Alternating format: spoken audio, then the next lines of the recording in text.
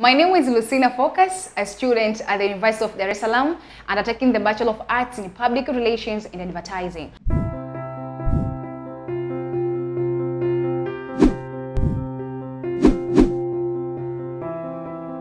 So for me, I think and believe that it is very, very important for people to watch what they say, because I believe that you become what you say.